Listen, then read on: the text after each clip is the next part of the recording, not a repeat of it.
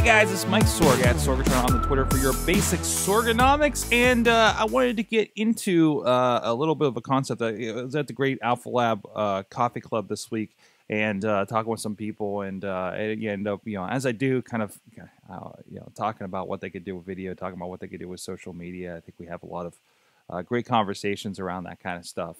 And it's just kind of the natural thing we end up talking about.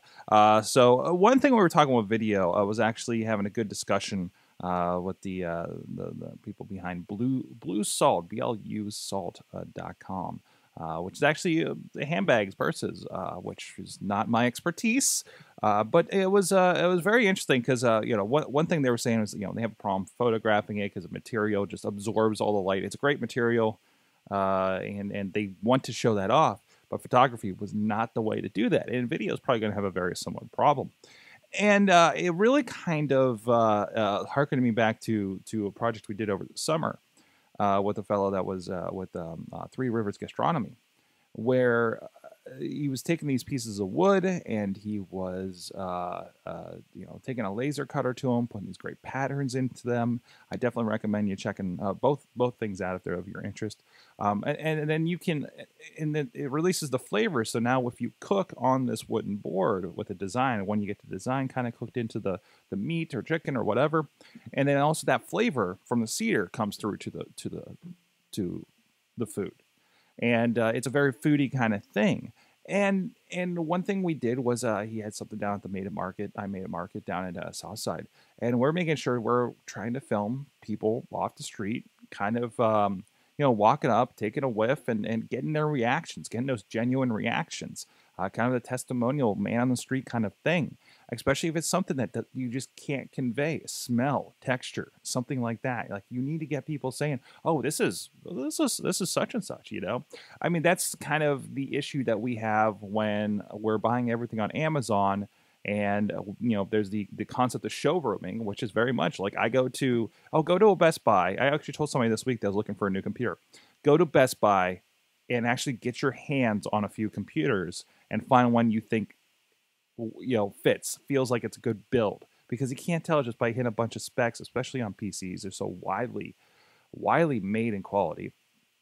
So for something like this, where it was the smell, we're not grilling anything up and having them try it, but if they understand the idea of cooking to begin with, then it's something that you can convey beyond that, and you get the smell and you go from there.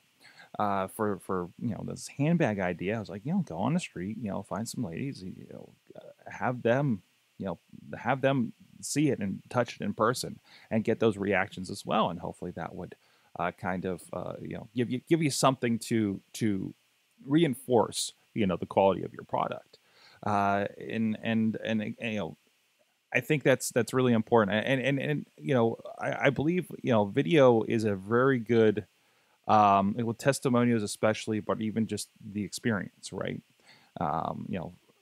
Something like that you can't convey. Something like the one job I have is with a psychiatry service, and how do you convey that? Here's a bunch of flowery words that say, "Oh, we are committed to blah blah blah," and that doesn't mean anything to you if you're a person with a problem, right? But what we do is we put faces on videos, words from the people and that work there, and get the concepts of what's going on. So you don't really have you really have a good idea of what's going on there. I mean, you can't just take a person on person and say, this person's going to help you.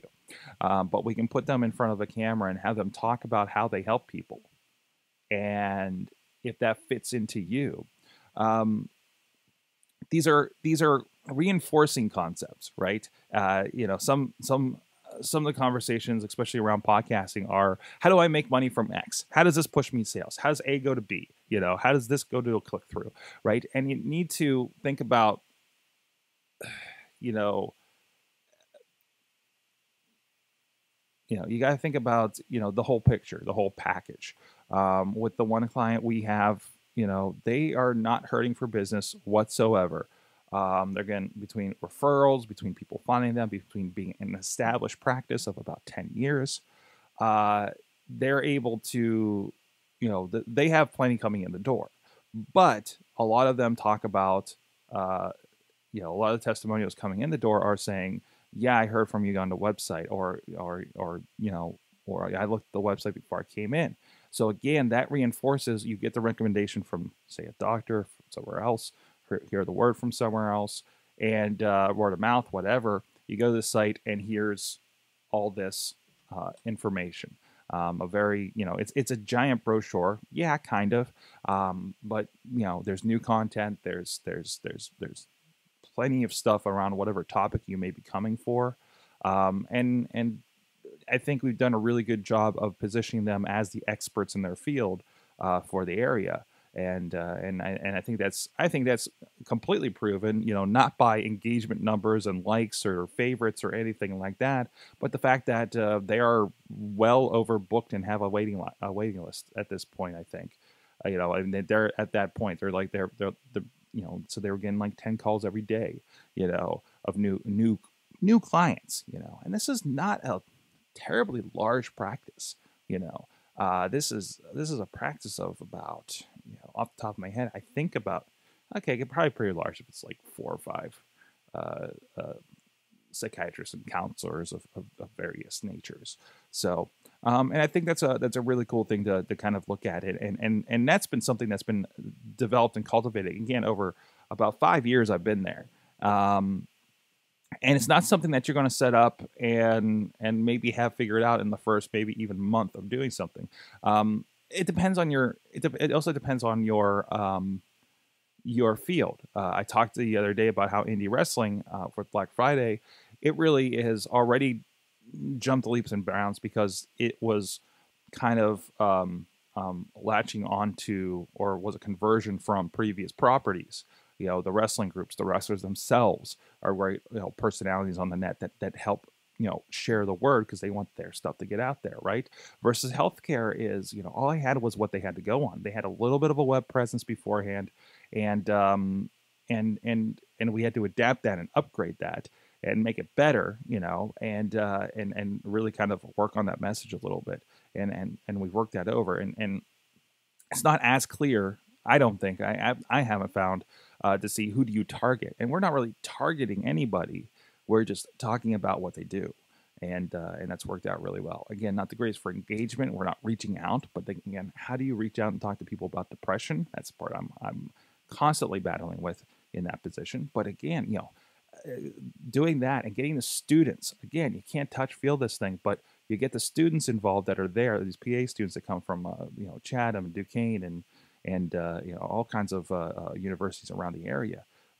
They get to tell you, though, this is what it's like here. And I think that's really strong as well. And that's your testimonial. And that's really, really important if you don't have that easily visible kind of product to put on a 2D space on your page. So I hope that helps you guys think about what you're doing with video multimedia as you're trying to sell something out there. Let me know if you have any questions. If you have any other thoughts, please let me know at Sorgatron on the Twitters. Mike at sorgatronmedia.com, or hit the contacts over at sorgatronmedia.com, or Sidekick Media Services. We'll have information very soon on our next educational series talking about Insta content, Periscope, Snapchat. Katie Dudas on the Twitter is going to be helping us out with that. Looking forward to that up here in January, and we'll see you guys next week. This show is a member of the Sorgatron Media Podcast Network. Find out more at sorgatronmedia.com.